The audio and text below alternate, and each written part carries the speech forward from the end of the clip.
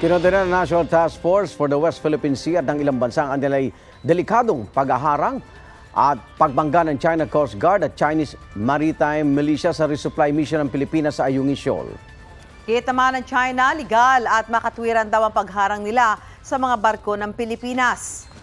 Sa kabila ng insidente, ayon sa ating pamahalaan, tagumpay ang resupply mission sa BRP Sierra Madre sa Ayungin Shoal.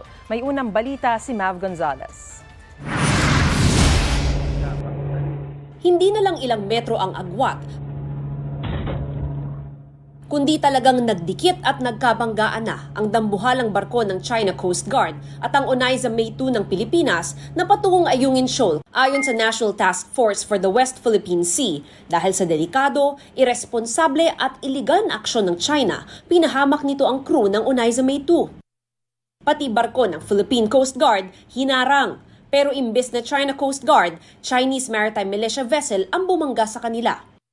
Sa kabila nito, ayon sa NTF, tagumpay ang Routine Rotation and Resupply o RORE mission dahil nakapaghatid ng supply sa BRP Sierra Madre sa Ayungin Shoal ang isa pang vessel na Onaiza May 1. Ayon sa international advocacy group na Sea Light, sa tagal na nilang nagmo-monitor sa West Philippine Sea, ngayon lang daw nila nakita itong banggaan sa dagat.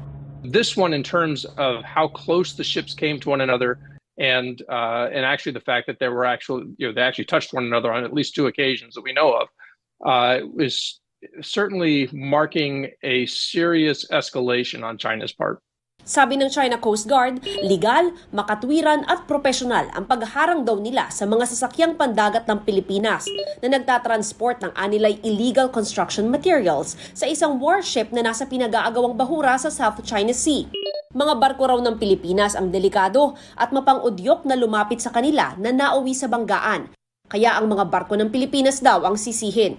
Sagot ng National Task Force for the West Philippine Sea, paglabag ito sa soberanya ng Pilipinas, sa United Nations, UNCLOS, pati sa regulasyon ng iba't ibang international organizations at sa ating 2016 Arbitral Award.